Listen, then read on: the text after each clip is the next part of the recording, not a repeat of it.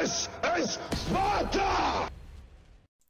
Hey guys, don't forget to go check out CloneGuy72's YouTube channel. I'll leave a link in the description below, as well as at the end of the video. I'll have it up there as well. So definitely go check him out. You guys know he posts amazing video. He's also a live streamer, so he's got some good stuff out there. So yeah, make sure you guys go check him out. Hello everybody, and welcome back to World of Tanks. My name is Spartan Elite 43, and tonight we have another ridiculous replay sent in by CloneGuy72. You know, when this guy sends you a replay, you don't have any choice but to throw it up there. Because why? Because the dude is ridiculous. Like, we've seen his replays a few times now, and every single one of them has been absolutely epic. I feel like this is going to be no different. I don't even have to look at it ahead of time. That's the best part. Like, a lot of people send me a replay and say, hey, this is a great game that I had, and I'll check it out. And I'll be like, it's an okay replay, and, you know, if I had that game, I would probably post it, but as a community replay, maybe not.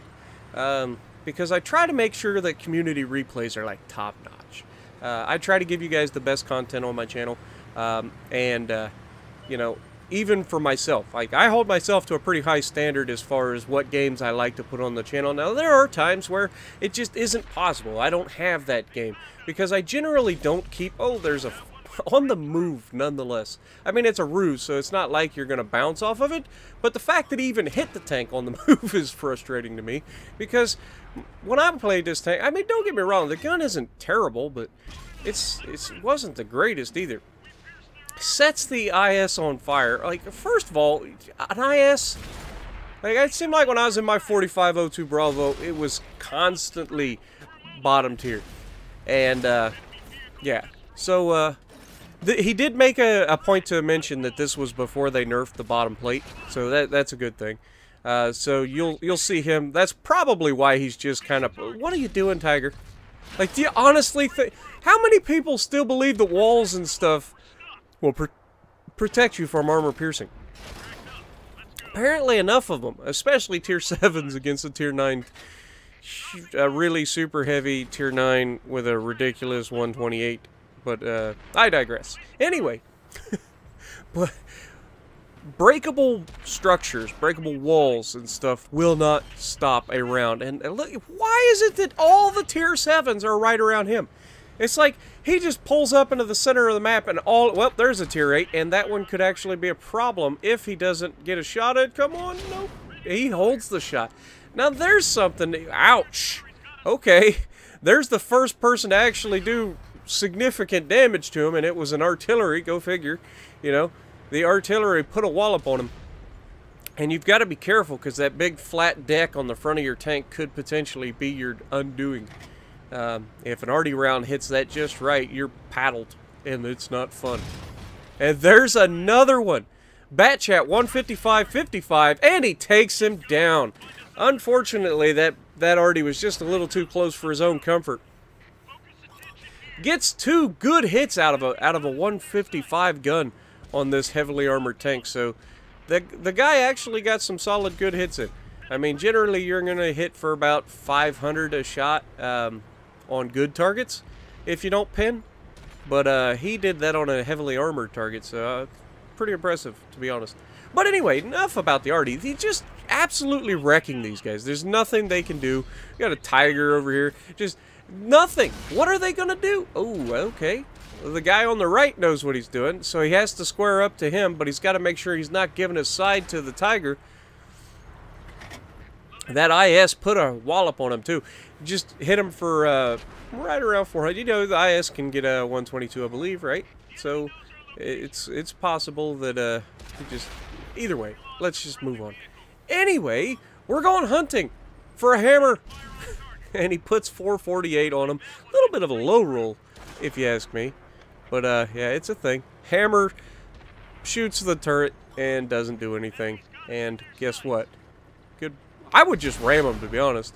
Because, I mean, you don't have a whole lot of health, but I don't think a hammer is going to have enough health to, Ooh, hello. Is he going to get the shot off on the RHM? Nope. They take him down. But he's in a good place, but he's got to watch. There's a Japanese heavy over there. And an E75 that's full health. So now we're starting to get into those moments. Oh, hello, easy shot. Easy shots, and he tracks him too. So he gets him to stay right there in the gap for him. Is he going to still be there? Oh, he's just got the very smallest area to shoot at. Oh, but he backs up. Thanks, Japanese heavy. Making it easy on him. Why not? Everybody else has so far. The only one that hasn't made this easy on him was that IS getting one shot into him, and the artillery putting 2 rounds on him. But he's got to play smart here. The game's tied up, and he doesn't have any health. If somebody decides that he needs to go and uses high explosive, this could end badly for him. So are we going to see heartbreak, or are we going to see the clutch? Now he takes the shot. There's a better roll. 500. So putting it on the Oho, and down his teammate goes. Then the Tiger 2. Again, you got to make sure that you don't get walloped here, because high explosive will kill you at this point. Now, you've got a great armor, so you ain't got to worry too much about that. His teammate is capping, so he's got to stop him. This E75 closing the distance, but instead of aiming the shot, ends up bouncing off of him. He takes down the Mutant 6, and the E75 once again trying to square... Like, what are you doing, E75? And he shoots the bottom plate, and that's why he made sure to tell me this was before the bottom plate was nerfed. Because he shoots the bottom plate and does absolutely nothing. Because, you know, Terminator tank. But he's given the side of his turret to CloneGuy, and CloneGuy makes him pay for it. You cannot just pull up in front of somebody and turn your turret all the way to the side. It's not going to work. But if these guys had just loaded high explosive one time, they would have killed him. Now, our guy jumps off the cap to go hunting, and that could be a bad thing. Or did he die? Maybe the guy that was on the cap died, but I thought that was... Nope, and Oho goes down.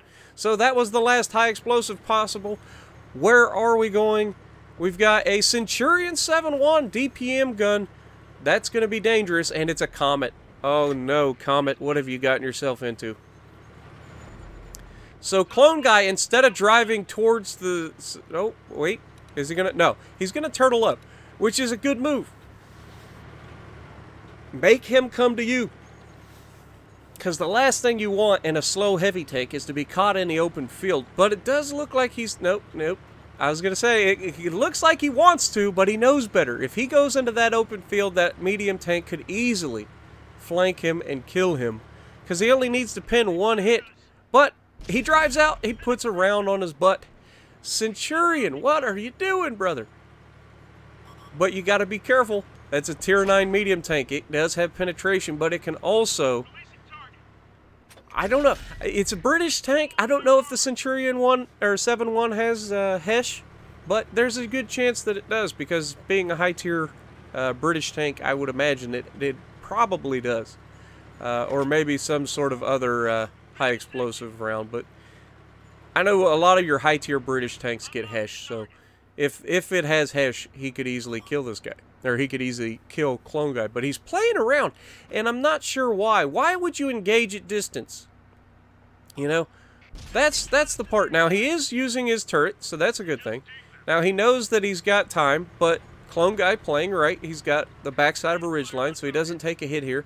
And is the guy going to... Yeah, why would you pull... Oh, my lord. And he gets the track, and that's pretty much the game, because now...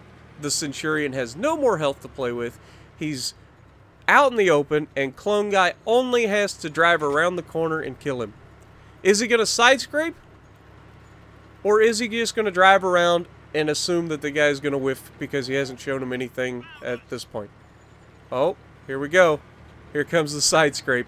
Good luck, Centurion. Hope you got a high explosive, but no, he snipes the back of the tank over top of the dead tank. What a great finish there. So what do we end up with, guys? I think it's going to be a pretty good one. It's over 9,000!